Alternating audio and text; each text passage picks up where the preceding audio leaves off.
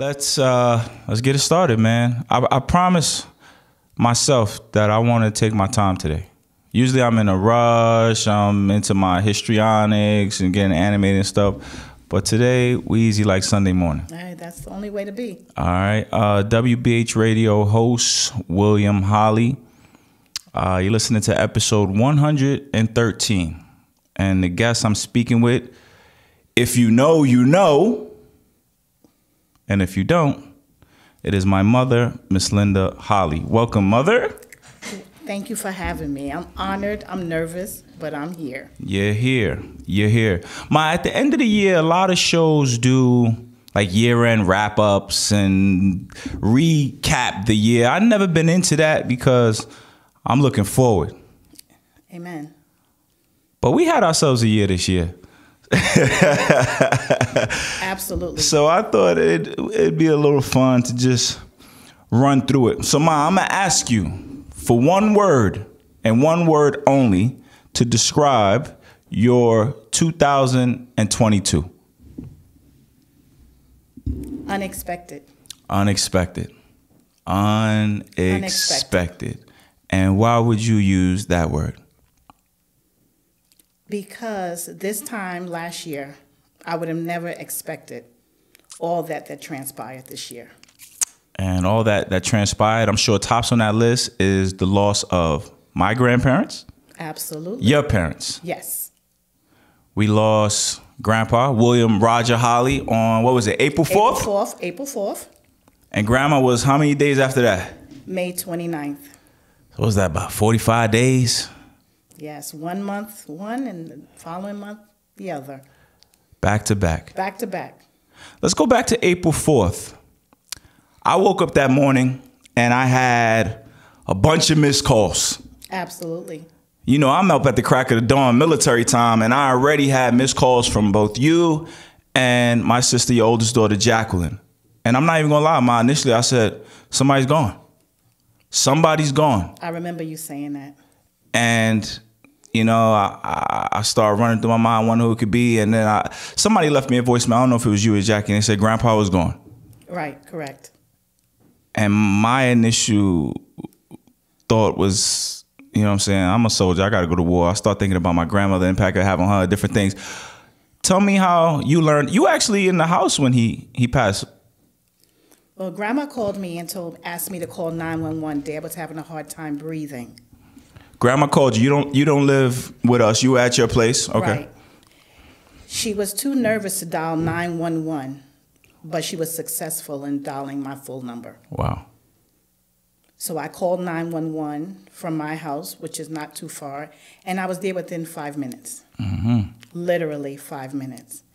And he wasn't breathing at that time. The medics were there. And working on him? Oh, absolutely. Right. They worked diligently. Mm-hmm. You know, they never stopped. Mm-hmm. Mm-hmm. You know, from the bed to the floor. What was that like watching that? Tough. My father was such a clean-cut man. Mm-hmm. It was hard to see him laying on the floor. Yeah. And his pajamas and different things, yeah. Yeah, he was in his underwear. Clean-cut man. I grew up with Grandpa my whole life. I never seen the man with his shirt off. Yes. Like he would walk to the shower fully dressed. Yes. And then come out in full pajamas. Absolutely. And you know, and it wasn't until he kind of got older and his health started to deteriorate, you could tell that he was ill because he didn't shave that day. Right. You know, or he had his pajamas on at 12 noon. Absolutely. You know, that's how you could tell, like, oh, snap, he not really feeling that well. Because other than that, he got up every morning, he went to work. When he was retired, he got up every morning, put a full uniform on, worked around the house. So I'm sure to see him like that was tough. Grandma was right there, too, watching. Yes, Grandma was right there. They had him on the floor in the bedroom initially. Mm-hmm. Then they dragged him out. I shouldn't say dragged him out. They carried him out to the living room, and he was laying on the floor in front of us. And they were telling me at that time he still wasn't breathing. I'm like, okay, 15 minutes has lapsed and he's still not breathing. So that's a long time. It's a long time. So I asked Mom, as he was laying there on the living room floor, I said, Mom, come over and see him. Because I felt that was it, because a long time had lapsed. Mm-hmm. Mm-hmm. And did she eventually go over? She did go over, but she didn't expect he was gone. Right. Right. So they still worked on him. They brought him downstairs in our hallway, and they worked on him. They pulled him out front in the walkway, and they continued to work on him. To see him out there, and he still had no clothes on. Yeah. That's tough. And then when I got in the ambulance, I was used to riding in the back with them. They was like, get in the front. I was like, They was like, get in the front. Right. And tell me about when you finally got the word that he did indeed pass. Well, when they took him out the ambulance, and they had the defibrillator on him, I could see he still wasn't breathing. And then when they took him in less than 5 minutes, they said, we want to pray over the deceased and thanks the medics for helping. And I was standing there by myself behind the curtain. They said, we now pronounce William Holly deceased. Wow. And I was there by myself. Where does your mind go at that moment? I just went numb, and my thoughts went for Grandma. Yeah. My thoughts went for Grandma because she was continuously calling me on my cell phone. For updates and things, right? Yeah, and I had someone there with her. Tony was there with her, and I kept saying, just tell her there's no reception in the hospital. Please tell her. Right. She's continuing to call 3, 4, 5 times. Right. Please let her know that. In the meantime, I called my brother and told him to come. Right. You got to process kind of your own grief, but then you still trying to take care of the family. That's a tough place to be. It was a tough place. And this loss was kind of unexpected. Totally. As unexpected as it can be for someone who's approaching his 89th birthday, but it was unexpected. There's been times over the last few years that we thought we were closer to the end. Absolutely. Last year.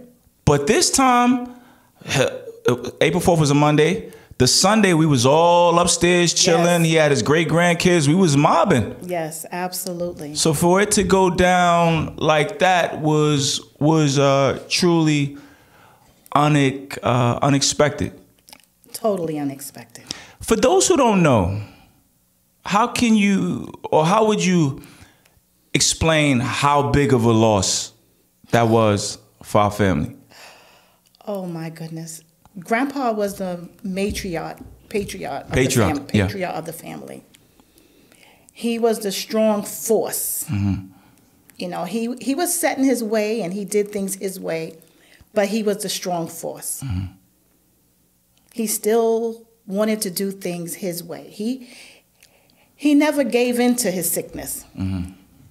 He still wanted to get up and make breakfast, and he wanted his collard greens a certain way. He was the strong force. You know, there's probably some people in my life who are probably surprised to hear this news right now because I never really explained it. Part of it is because that's not really who I am, but another part is I didn't really feel like I could articulate how big a loss this really was. You know what I'm saying? Grandpa was the foundation for everything. You know? The family here and there. North Carolina, everywhere. He was truly the patriarch of this family, truly. You know, Grandpa been all elementary school, taking me to school. He retired when I was like going to kindergarten or so. And his job from that point on was to tend to his family. Absolutely. You know, he would take me to school every day. When I went to my 11, I'm like, yo, Grandpa, I want to go to school by myself and stuff. But if it was raining, when I came out of school, his van was there. I'm like, yo, Gramps, appreciate that. I did that one. I ain't had an umbrella today. I appreciate that one, dog. Yeah, he was faithful. You know what I'm saying? Walking around the house and stuff. And forget the familial ties. Forget the fact that we have the same name. Him, William Roger Holly, me, William Bernard Holly. I lost the most honorable man that I know. Absolutely. The most honorable man that I know. Absolutely. Like, that void is gone. Like, you want to talk about, somebody said they're going to do something, he going to do it. He said he going to be somewhere. Absolutely. He going to be there. I'm going to tell this story about, try to exemplify how decent of a human he was, man. You can hopefully follow with some of those stories also.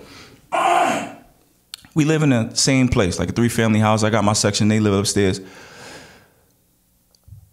The mail would come, and our names are William Holly. Different middle names, but our names are William Holly. So sometimes mail would come, and it would just say William Holly. And every now and again, he would open a piece that would be mine. Yes. He would be so apologetic. Absolutely. I'm like, Grandpa, relax. It's just a coupon for a free oil change at Bay Ridge Honda. Like, it's relax, grab it. Yo, Will, I'm sorry. Oh, God, Will. Yes, yes. Absolutely, absolutely. He took that very seriously. Mm-hmm. Very honorable. One of the guys we used to work at the post office with him called after he passed. Mm-hmm. And that is the way he described it. The most honorable man. Mm-hmm. Yes, he was amazing. You know, I'm even learning more about him in death. Mm-hmm. Being in his surroundings, things that he told me and what he stood for, mm-hmm. that I rolled off, that now I can receive it even more. A wise man. Mm-hmm. A wise man. My grandfather is from North Carolina, came up here when he was young, 18, 19, make a different way, ended up working in the post office for however many years, retired. The older I get, you know, I was a challenging young man at times, growing up, yes. You know, resisted a lot. But again, now that I get here, I see, like, he was such an example of manhood, even without saying much. Absolutely. Like, Grandpa could have retired and built him a ranch mansion in North Carolina, but he wasn't going anywhere without us. That's right. He was all about family. He was all about us, man. I remember one time when I was feeling real sick. It was actually a few months before I had my appendix removed. I think it was the beginning of the end. My stomach was messed up. I stayed in the house for like a week. And this is when I was living with Jackie. He came over there. He was like, "What's wrong with you, boy?" Yo, Gramps, my stomach hurt, man. Like, I've been in the house for weeks. He like, "Go to the hospital." I'm like, "Grandpa, I ain't going to no hospital. I ain't going to no hospital. I ain't going to no hospital." I like, "If you want me to go to the hospital, you take me." All right, let's go. Exactly. I'm like, "Yo, Gramps, I'm chilling. I ain't going. No, I ain't going, bro." Exactly. But that's the type of dude he was, man. Now comes the part you got to lay him to rest. You know, you got Grandma who is, you know, relying on you to lead the way. Let me first say that I waited for my brother because I did not want to go back in to tell her. You waited for your brother before you went back to the house to tell Grandma? Yes. Mm-hmm. Go ahead. She didn't believe us. Wow. She didn't believe us. She's like, "Where is your father?" We're like, "Mom, he's gone." Mm-hmm. She was in such disbelief. She wouldn't handle it.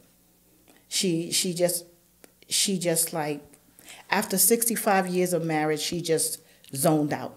Yeah. She don't know a life without him. She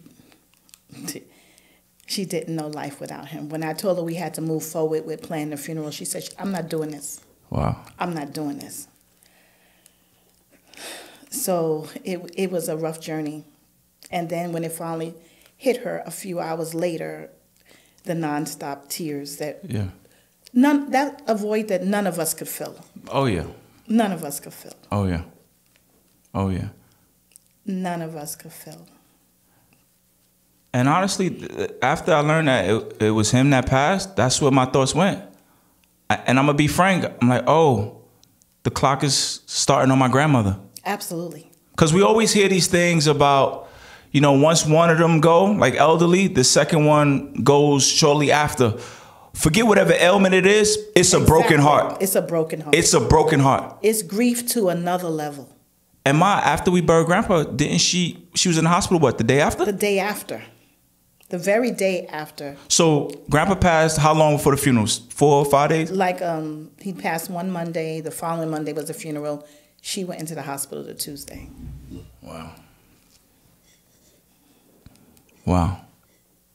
Well, I definitely want to share, when you talk about Grandpa and his greatness, I want to share that I actually named you after him because he was such a phenomenal man. Why would you do a thing like that? Tell me about that decision, Ma. I was going to ask you that a little bit later. Let's go. Okay, because when I was pregnant with you, I would take the train. I would not get a seat. And one time this man was actually pushing and shoved me and almost knocked me down. And I came home and told him. He said the very next day, he said, you won't take the train again as long as you're carrying, the baby, which was you. And he gave me his car. Wow. And that was the beginning of him having leg problems. But he would walk to the 8 bus, which is down the block, but it was a challenge for him, and take that 2-hour ride to the Brooklyn VA. So you could have the car? So I can have the car.